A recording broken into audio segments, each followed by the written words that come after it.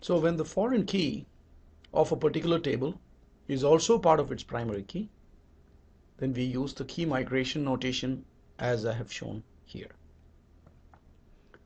Okay, so if you're given just this entity relationship diagram and you're asked to find out what is the primary key for the section table, then you can clearly see that because of this hash sign here, clearly section name is at least part of the primary key. But because of the key migration notation here, we also know implicitly that course ID is also part of the primary key. And therefore, the primary key of this table is really the combination of course ID and section name. Okay, just by looking at the diagram, we ought to be able to find that out. Let's consider this scenario here.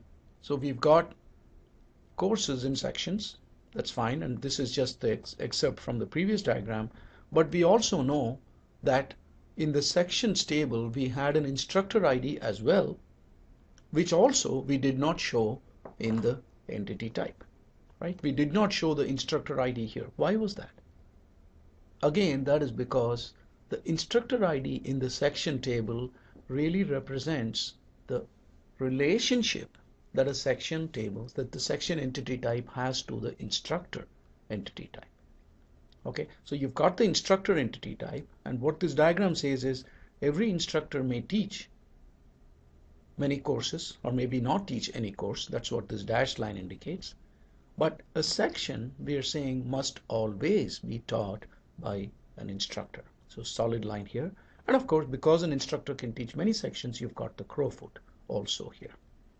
Okay, now we are not showing the instructor ID here as a foreign key, even though it's in the table, because this is a one-to-many relationship, and we know automatically that we will later on represent the relationship by adding the primary key of this entity type as an attribute in this entity type.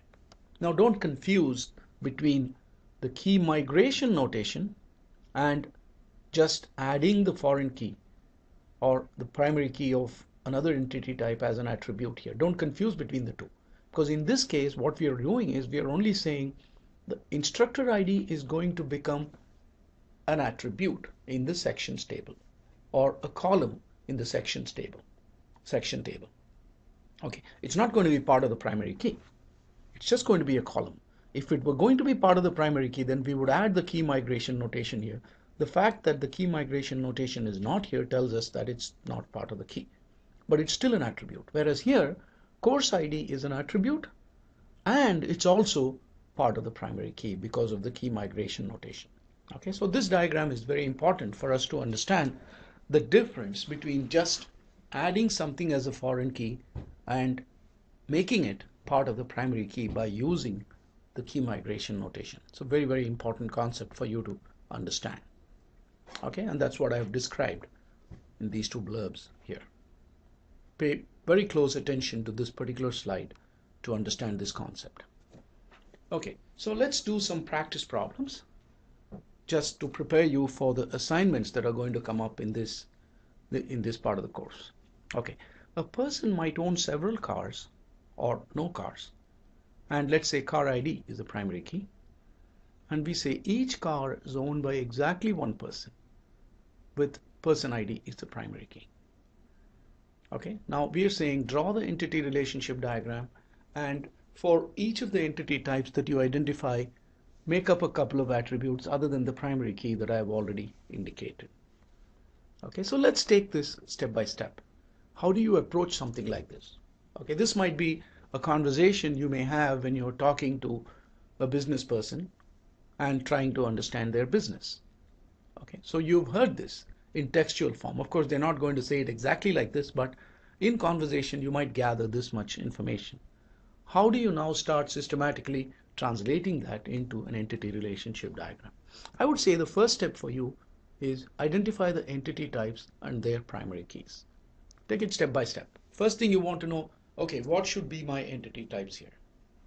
Okay, so here we can clearly see that the two entity types we are interested in are person and car. right? From this description, there's not much more that we can think of as entity types. Okay, and I've just made up some attributes. I said person has the primary key, person ID, that's already indicated. First name and last name, I said, are going to be required attributes, and height, I just included something as an optional attribute. You might have come up with anything else, it doesn't matter. And car, again, I said car is identified by car ID. Unfortunately, I seem to have missed making it a primary key. I'll do that in the handout. So this really should be indicated as a primary key here. That primary key notation is missing. That's an error on my part. So car has a primary key and car ID is the primary key, and I just made up two attributes, make and model, with making make as a required attribute and model as an optional attribute. Okay, so step one is identify the entity types and their primary keys. That's done, assuming that I fix this particular mistake. Next, again, continuing, it's the same problem, nothing different. I just repeated the description for convenience. Step two, identify the degree of the relationship. Is it a one-to-one, one-to-many, many-to-many? What is it? Okay, so we know from the description that each person can own several cars. And remember, when you're talking about the degree of the relationship, you're talking about the upper limit. So you're going to consider each entity type in turn. So person and car are the two entity types. One person can own at most how many cars? And then one car can be owned by at most how many persons? Those are the two questions we have to answer. And you're considering at most. You're considering in each case the upper limit. Okay, so each person can own several cars, upper limit, and each car can belong to exactly one person. That's what it says here. Each car is owned by exactly one person. So that's the upper limit. It can't be owned by more than one person. And therefore, we can see that this is a one-to-many relationship. So we fixed the degree part of the relationship. That is step two. Step three. Now identify the participation of each entity type in the relationship. In other words, person and car. Does a person always have to own at least a car? Does a car have to be owned by at least one person? Or what? You say, well, there could be people who don't own any cars. That means the person entity type doesn't have obligatory participation, right? That's what it says here.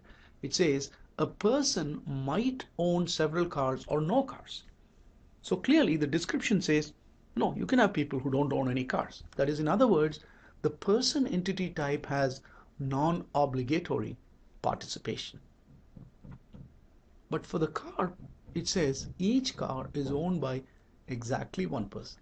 There's no question of a car not being owned by any person.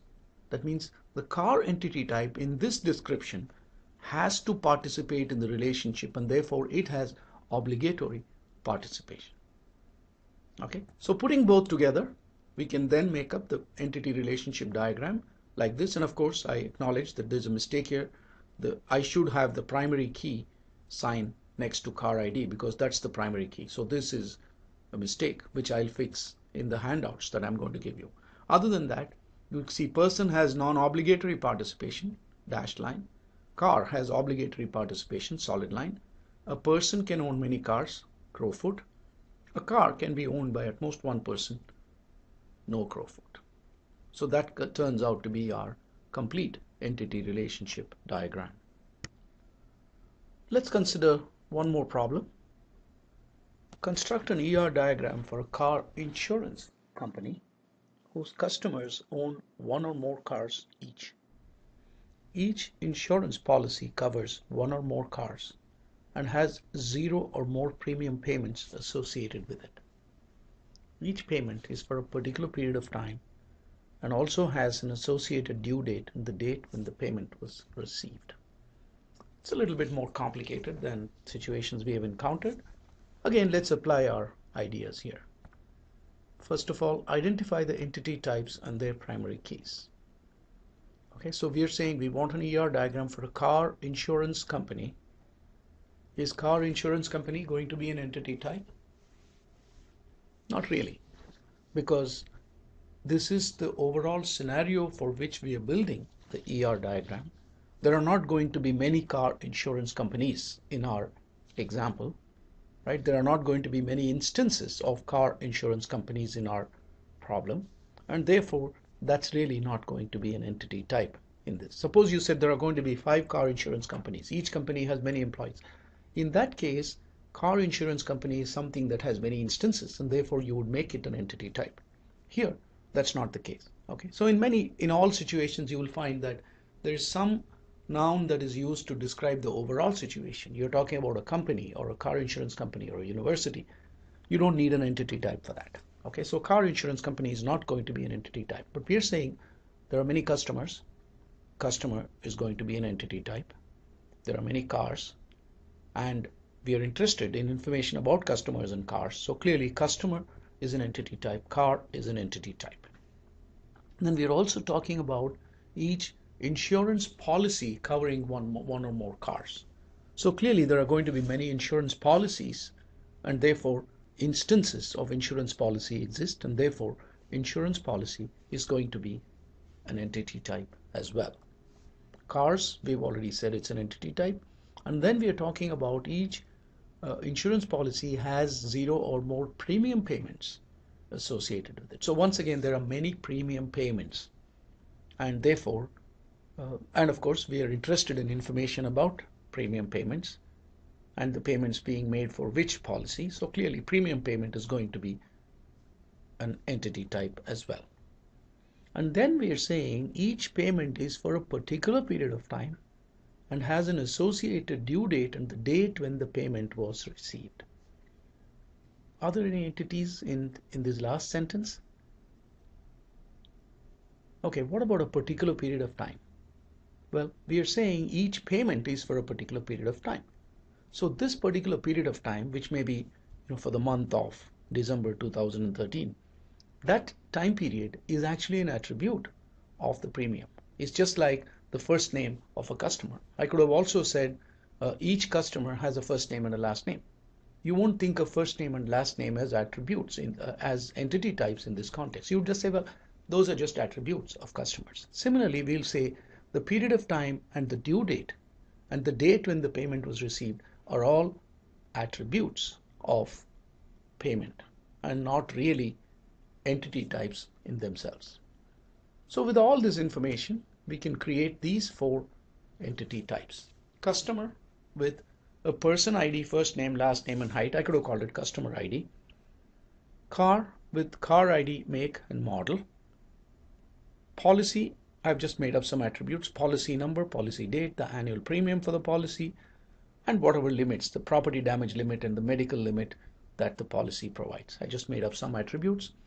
In a real situation in the exam, for example, I would explicitly mention all the attributes or ask you to make up some of the attributes. So that's fine. Payment, again, all the information is there. Every payment is identified by a payment ID, payment date, payment amount, and a check number. I just made that up. I made some of them mandatory, some of them optional attributes. Okay. So this is an important step. In fact, a very important step, identifying the entity types and making sure that everything that you're calling as an entity type follows all the rules of entity types that we discussed earlier. That it should be able to have instances, it should be a singular noun, and all that. It might have attributes, all of those things. Okay. Common problem is confusing attributes as entity types. So that's where you have to apply your judgment and say, is this an entity type by itself, or is it just an attribute of some other entity type? Another way to look at it is, if you say something is an entity type, then you need to be able to say it has attributes. Okay. So for example, consider period of time. What are its attributes? No real attributes. Due date. Can you think of any attribute for due date? Well, due date is a date. That's it. It doesn't have any attributes of its own. And as described here, the due date itself doesn't have instances, right? So you have to apply your judgment and your common sense to identify what are entity types and what are not entity types. Okay, so you've got that. And continuing the same problem, step 2 is identify the relationship degrees. There are several relationships that are pointed out here. Let's consider each one of them and try to figure out its degree. Okay, the first relationship is the relationship between customers and cars. Okay, it says customers own one or more cars each. Okay, so clearly a customer can have many cars. And implicitly we say every car belongs to only one customer. Okay, that's implicit. That's not explicitly stated, but clearly you don't say that this car belongs to multiple customers. Okay, you may say, well, people have joint ownership and so on. In this example, I'm just going to assume that so far as the company is concerned, even if there are multiple owners, one of those owners is taking out the insurance with the insurance company, and therefore car belongs to one customer. So that's a one-to-many relationship, at least as we define it here. How about the relationship between car and policy? Each insurance policy covers one or more cars. Okay, so a policy must have at least one car, but it can cover many cars. And implicitly, we can assume that each car can be covered by just one policy. Okay, and probably you can say it must be covered by one policy. Otherwise, why is the insurance company dealing with it? So once again, it's a one-to-many relationship. And again, we are talking about relationship between policies and payments. Okay, and it says clearly each payment is for a particular period of time. Okay, each insurance policy has 0 or more premium payments, so it can have many payments associated with it, but each payment obviously has to be against a particular policy. Once again, that's a one-to-many relationship. Okay, so we've got three one-to-many relationships. Now you may say, why is that we don't have a relationship between customers and policies? Right? After all, an insurance policy is for a particular customer, right? I consider that to be an implicit thing, right? The policy is connected to a car, and every car can belong to only one customer. So therefore, from that, you can figure out when you take a policy, who's the customer for that policy. Okay, that is why I have not explicitly shown the relationship between policy and customer, because that can be inferred. It would be redundant to include it. Next step, identify the participation rules, obligatory or not. In this case, every customer has one or more cars, so obligatory. And each car we implicitly assume has to belong to a customer, so both are obligatory. Car and policy, again, every car must be covered by a policy, and a policy must cover at least one car, so obligatory. Policy and payment, we are clearly saying here, every policy has 0 or more premium payment. So it is possible that you have an insurance policy for which there is no payment. How can that happen? Well, we're not saying that there is never ever going to be a payment for this insurance policy. All we're saying is at some point in time, maybe the policy has just been sold and no payment has yet been made. So it is possible that in your system, you may see a policy which doesn't have any payments associated with it. That's all we are saying. Okay, so whenever we are talking about these participation rules, we are saying, can there ever be a time when you've got an entity type which is not related to the other entity type? If there can ever be such a time, then you'll say participation is non-obligatory. On the other hand, if you say there can never be a time that I've got this entity type and not connected to the other entity type, it can never happen, then you would say it's obligatory policy, obligatory participation, right? So we've got all this information. Based on this, we can identify the ER diagram as shown here. Customer, car, it's a one-to-many relationship. Both have obligatory, so you see that here. Customer, car, one-to-many relationship, so you got a Crowfoot. Both are obligatory, solid line. Car, policy. Again, both obligatory, fully solid line. A policy may cover many cars. A car can be covered by only one policy. So no Crowfoot on this side. Payment and policy. A policy may not have any payment. Therefore, dashed line here. Solid line here, because every payment must be against a particular policy. And of course, a policy could have many payments. So you've got the Crowfoot. So that completes this example. Let's take one more example. So here we are talking about the familiar university situation. Course can have many sections. Section is of only one course. A student can be registered for several sections. Section could have many students or no students. And a section must have exactly one instructor. Instructor may be teaching many sections or no sections. And also we are talking about each student having an instructor as an advisor. Okay, so this is a little more complicated than what we have looked at so far. But again, if you're building a database for a university, you might encounter all this kind of information. So our job is to extract the information from this to enable a database design. So as usual, step one, identify the entity types and their primary keys. Okay, clearly we have seen these entity types earlier: course, section, student, and instructor. Those are the four entity types we see: course, section, student, instructor. Okay, course, we had course ID, section, we have a section ID, and we already know that section is also going to have the course ID as its key, so that's going to come up later. We've seen this part scenario earlier in the student and instructor, and we've just made up some attributes, not paying too much attention to attributes here. So that's the entity types. Next thing we need to do, of course, identify the relationship degrees. Course and section is one-to-many because a course can have many sections. It's possible, or zero sections, that we'll see later. But every section must be of only one course, so that's one-to-many. Student section, clearly the diagram says a student can be registered for several sections. A section can also have many students. Okay, so here we are encountering for the first time a many-to-many relationship. Right, you've got one student may be in many sections, one section may have many students. Right, that's the case in a university scenario. A student, of course, may be taking 4 or 5 courses, and if you take any particular section, you see many students are registered for it. That's a true many-to-many relationship, and we'll have a lot to say about this in the next week. But for now, we'll just treat this as a many-to-many relationship. Okay, so we have to do something to a many-to-many relationship before we can deal with it, but we'll come to that later. And then section, instructor, it clearly says a section must have only one instructor, but an instructor may be teaching many sections. Again, that's a one-to-many relationship. But in this case, we also see that there's one more relationship, that is the relationship between a student and instructor, which I have not shown here, but I'll show that in the diagram. The relationship between student and instructor is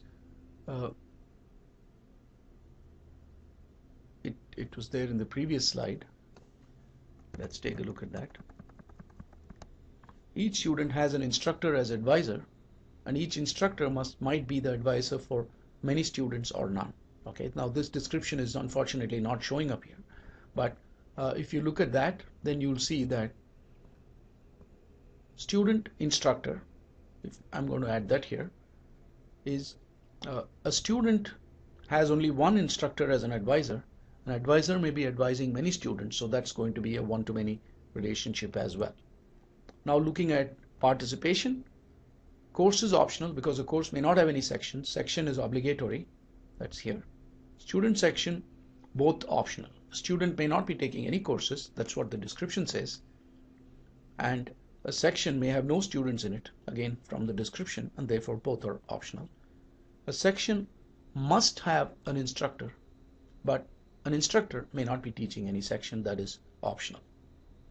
And then going to our relationship between student and instructor, right? It clearly says a student must have an instructor as a faculty advisor, but a particular instructor may not be advising any students. So that again is student has obligatory, instructor has optional. Okay, that's not shown here, unfortunately. I'll fix that in our handout. So given all of this, okay, there it comes up. Instructor student is one-to-many, and student is obligatory, instructor is optional.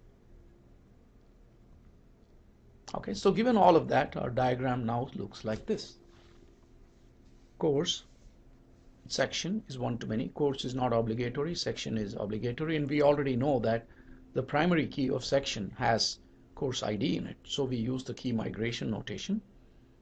Section to student, both are optional, and it's a many-to-many relationship, so you see the crowfoot on both sides.